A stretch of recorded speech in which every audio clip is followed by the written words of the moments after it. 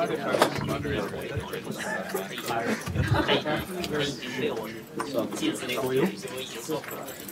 I think we should get started. So the next section is about topology of quantum matter, and accordingly, Ashvin has asked me to give a 10-minute review of condensed matter physics.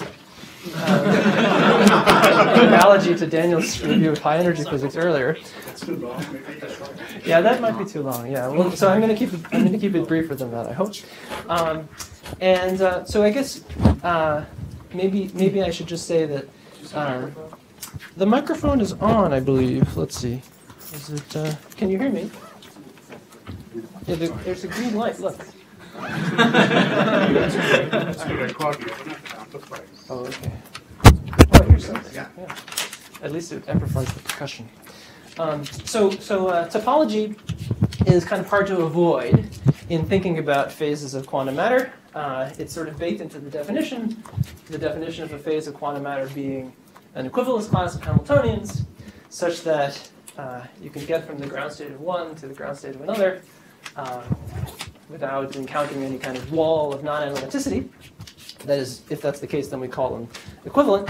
And so this introduces some notion of continuity, and immediately the problem of classifying phases of matter becomes a topology problem. And rather than, and in any such topology problem, rather than trying to, when trying to distinguish, when trying to ask whether two phases are the same, rather than trying to search every path from one to the other and ask whether we encounter whether we can get around the walls of non-analyticity, it's better to have some kind of label on the phases, something which is invariant under the continuous maps, like something like an integer, which can't change smoothly. And okay, so in the search for such integers, symmetry has historically played an important role. For example, if we spontaneously break a Z2 symmetry, then the number of ground states in the thermodynamic limit is 2, which is an integer, which is different from 1, which would be the number of ground states in a paramagnetic phase. I guess already even the definition of what it means for something to be a symmetry is a topological one, namely, for example, it means something like the world lines of particles can't end, and for higher form symmetries, it means that there's some kind of strings or branes that can't break. So already there, that's a very topological notion. I guess I learned this from Ryan. But for distinguishing paramagnetic phases, it turns out that there are a lot of different paramagnetic phases. It's a very useful notion is the notion of anomaly, which I think will come up in all of the talks in this session. And anomaly, I guess we already heard about it from Zohar, but it began its life as this very funny high energy theory notion of a symmetry that's a symmetry of the classical. It's a classical symmetry, but not a quantum symmetry. It's a symmetry of the action, but not of the measure of the path interval. But this seems like kind of a dumb thing, well, okay, anyway. But it turns out to be a very deep notion with lots of amazing consequences.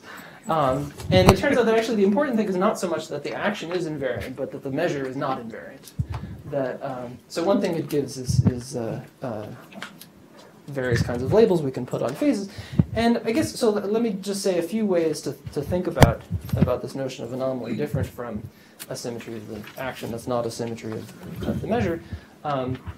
One is that it's a RG invariant. I guess this is the crucial notion that Zohar used, that whatever anomaly is carried by the microscopic description also has to be somehow represented in whatever the long wavelength theory of the low energy stuff is. And so this gives some constraints on what the long wavelength physics is. It gives some constraints on what possible things can happen given some microscopic description. And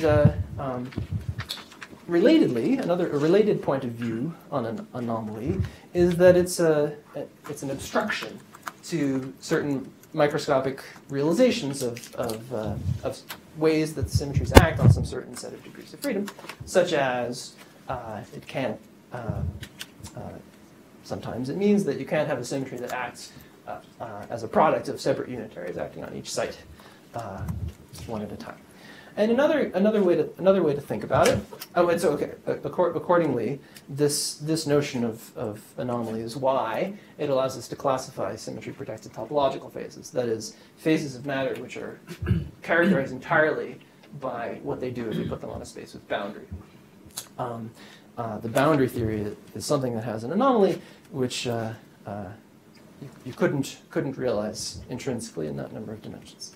And then finally, another point of view on it is that it's an obstruction to ways of regulating a field theory, and I guess this is the point of view that leads to the Nielsen-Unimi fermion doubling theorem that makes it difficult to realize chiral gauge theories nonetheless. I guess that's another high energy point of view.